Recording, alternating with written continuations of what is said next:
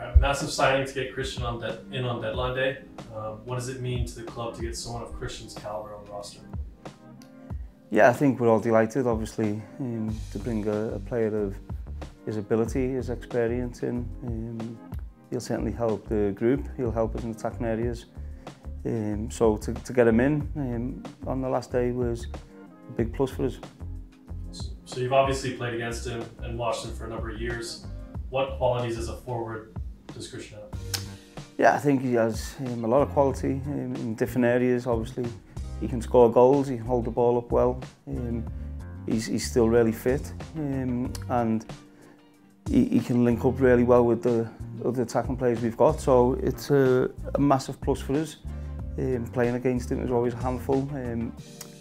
He was always a handful to play against, certainly for the defenders to deal with. So he's hungry. I think that's the main thing. He wants to play, he wants to do well, he wants to score goals, and he fits the profile of the number 9, the centre forward I was looking on bringing in.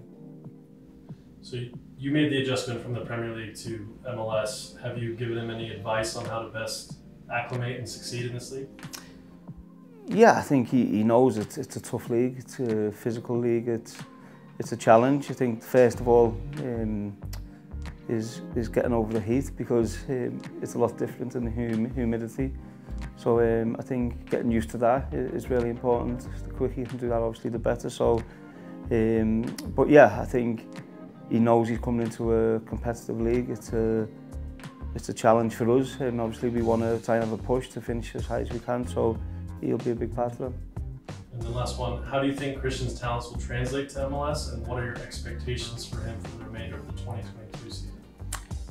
Yeah, I think first of all it's just to get him on the pitch. I think that's the main thing for us. Get him on the pitch, get him playing with the team, and I've brought him in to score goals. I think with his ability, with his attributes, he's really suited to this league. Of course, he'll have to work hard, like all the players will, in training and on match day. So I've no worries on that. He's a good character, a leader, and he's someone who we're happy to have in the team.